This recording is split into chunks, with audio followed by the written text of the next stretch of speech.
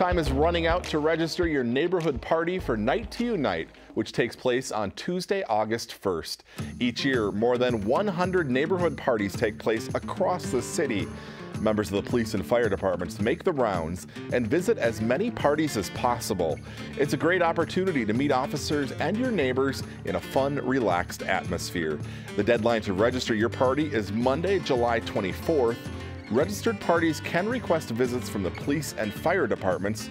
You also receive t-shirts for party organizers and a goodie bag with fun items for your party.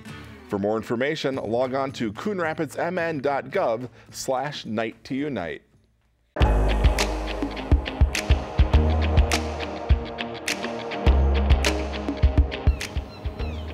On a warm summer day, the natural beauty of our city parks in Coon Rapids is on display.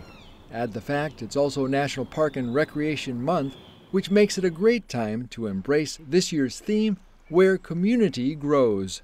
We decided this year to jump in to that campaign and celebrate our parks and recreation here in Coon Rapids by highlighting many of the activities we already had going on in the city. With more than 40 miles of trails to explore and 50 parks across the city, there's something for everyone. And best of all, it's free. Take Rec on the Spot, the mobile recreation program which invites kids age 5 to 14 to do fun activities. And on July 27th, they'll have a special water day at Riverview Park. We're planning to have the fire department out and add some extra activities on that day at the Rec on the Spot afternoon program. Getting those Heine sprinters, guys. We got 2:15 left. You can give Burn Boot Camp a try at Lyons Coon Creek Park. Owner Amanda Brower will lead you on a free 45-minute full-body workout on Saturday, July 29th at 9 a.m. And the Coon Rapids Moms on the Run will have a free trial class for moms of all fitness levels on Wednesday, July 26th at 6:30 p.m. at Bunker Hills Regional Park. And if you want to cool down from the heat, come inside the Coon Rapids Ice Center for a free public skate event on Friday, July 21st from 12:30 to 2:30 p.m. You can rent skates, they're available for rental. There's also a concession stand there, so we're just inviting the public out on that Friday to cool off and enjoy a free skate. For details on these events and more, log on to the city's website at coonrapidsmn.gov/Park and Rec Month.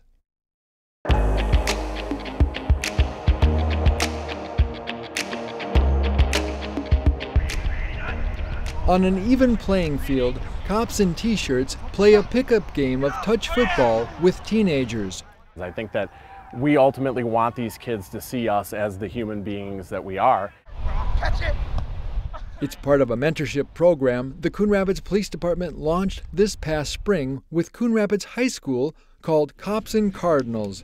It's a way for officers to identify students who could use support and reach out to them on a personal level, says organizer Greg Nordby. The core goal of this program is to identify those students and try to change their life around and give them positive role models to try to intervene and make sure that they have a good performance in life. The group does one activity a month, which includes sharing a meal together. It's a much different view of cops for many like DeMont Jones. I've been in an encounter where a police have been disrespectful, cursing at me or telling me like disrespectful things, and it really just tarnished the way I looked at them. But then I joined this program, and ever since, I've always looked at cops in better ways now. We had our first meeting up at the police station. The program offers one-on-one mentoring, which has opened doors for senior Aloysius Nippon. I liked it because it really builds a community bond with the police officers and the kids.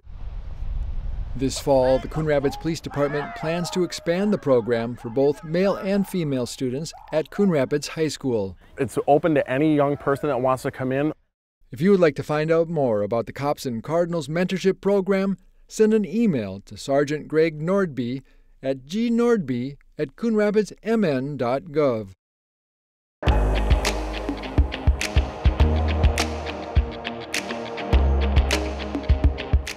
Here's a quick recap of the Wednesday, July 5th City Council meeting. The council introduced an ordinance that will do away with home occupation permits. City staff say Coon Rapids is one of the few cities in the region that still requires a permit and public hearing for home occupations. It's believed that many residents are already operating them, but are unaware a permit is needed.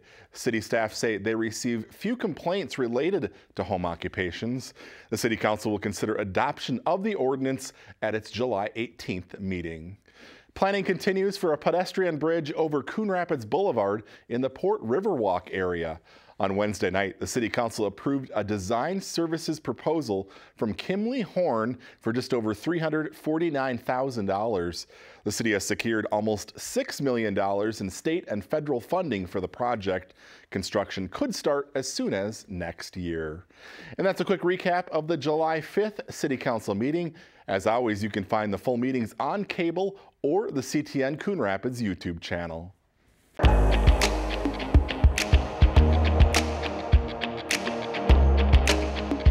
We've been told by many people that come in the door that there's nothing quite like it around. There's a new place in town that is taking self-care and beauty to a whole new level. Chapter Aesthetic Studio, which offers evidence-based, non-surgical and cosmetic treatments, opened its doors in mid-February in Riverdale. We've been very pleased with how busy we've been from the beginning. Coon Rapids has really embraced us, and we've had really great feedback, but we're excited to keep meeting more new people. The studio offers a wide range of services, including Botox, fillers, and laser treatments. The business also has special machines that provide cool sculpting services. We are passionate about delivering good results, and people are very happy with what they see after their treatments. Typical clients range in age from their 30s to 60s. And yes, men are also welcome to check out their products, services, and even get a free consultation. There's no pressure to book an appointment that same day or purchase anything. Just come in and learn about us and ask questions.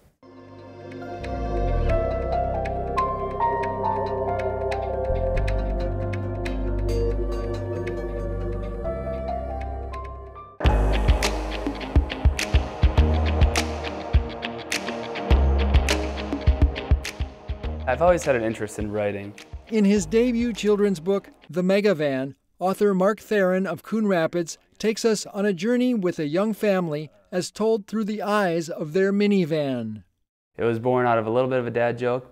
Mark recalls one day being out in his garage when the thought occurred to him just how much his 2011 Honda actually does for the family. It's been there through it all for us. It's not really so much a minivan, it's more of a mega van.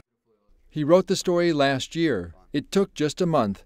It parallels Theron's own family adventures, which include the birth of fraternal twins Ryan and Reese, now age 5, along with big brother Cal, age 8. We read it a lot. What does a do-it-aller do exactly? Wow, what don't I do? I would do anything for this family. Any job, any task, any request. I'm up for it. That's why I'm not just some puny minivan. I'm a mega van. The book was published back in March and features illustrations by Kevin Cannon. Our kids are pictured in this book, and they like seeing themselves and how Kevin drew them. This past spring, Theron read his book to students at a number of schools, including Sand Creek Elementary. When I go to schools to read it, it is the best reaction, and it just fills me with so much joy, because that's why I wrote the book, is for kids to enjoy it and to spread a love of reading to all the kids. For anyone who wants to go along for the ride, the Megavan can be checked out at the Anoka County Library, or check out Mark's website at marktheron.com.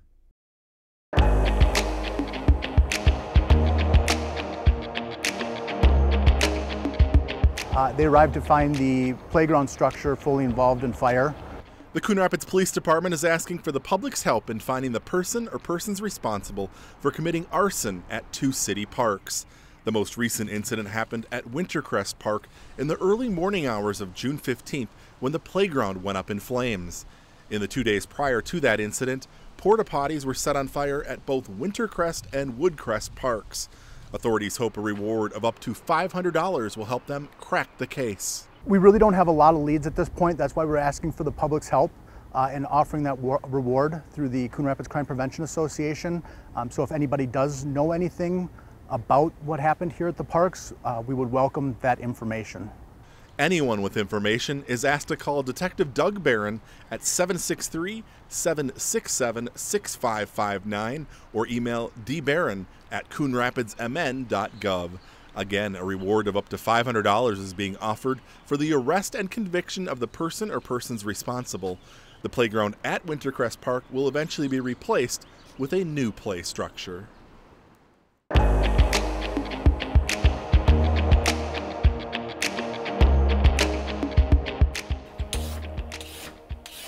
I am cutting vegetables just for snacks during the day. Coon Rapids resident Kate Anderson got interested in organics recycling 6 years ago. That's when she went back to college to study sustainability. Now she's on the Coon Rapids Sustainability Commission. There is a lot of organic stuff that goes to the landfill that doesn't need to go to the landfill, and it just turns into methane, and that is a really powerful greenhouse gas. Anderson has regularly taken her organics to the Coon Rapids Recycling Center since the program started. It's easy to use, with collection bins for organic waste placed outside the fence to allow residents access 24/7. So organics recycling is intimidating for some. Coon Rapids Recycling Coordinator Colleen Sinclair advises people to start with something simple. Start with leftovers that the kids don't eat or scraps from what you made for dinner. Put that in your bin. Start with, with the easy things, and then just slowly add to it. Organics make up about 1/3 of what's thrown away in the waste stream. You'll find an extensive list on the city's website of what can and cannot be recycled.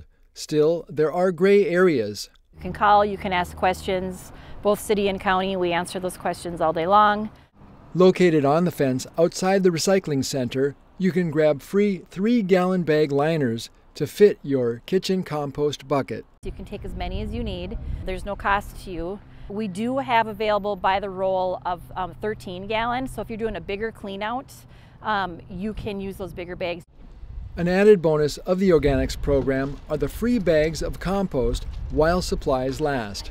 So the compost that we're giving away to registered users is actual compost made from the food scraps from our drop site. The organics program has over 600 residents participating now, and the Sustainability Commission would like to increase that by 25%. Avocado, 1 day past its prime, so not really that edible. You should always take the plastic label off because that is not compostable. Kate Anderson encourages others to make the move to recycling organics. We would love to have a lot more people use it. There are 2 sites in Coon Rapids where you can drop off your organics: the Anoka County Bunker Hills compost site and the Coon Rapids Recycling Center, available 24/7. Learn more about the Coon Rapids Organics Recycling Program at coonrapidsmn.gov/recycling.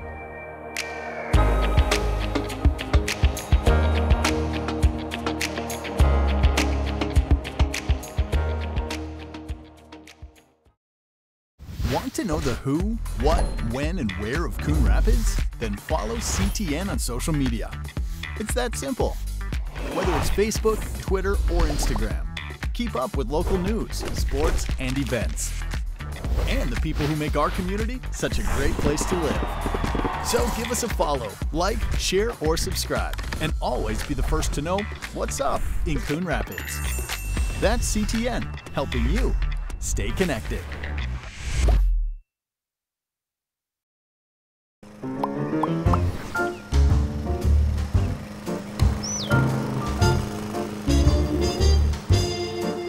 Did you know Coon Rapids has a city code regulating the height of your grass? Grass and weeds must be kept under 8 inches high. Thank you for helping our city look its best. For more information on this and other city codes, log on to coonrapidsmn.gov. As you know, CTN's on YouTube, and we're on in a big way. We have thousands of videos online to help you stay connected to Coon Rapids on any device, at home, or on the go. And it's because of your faithful viewership that we can celebrate 10,000 subscribers to the CTN YouTube page.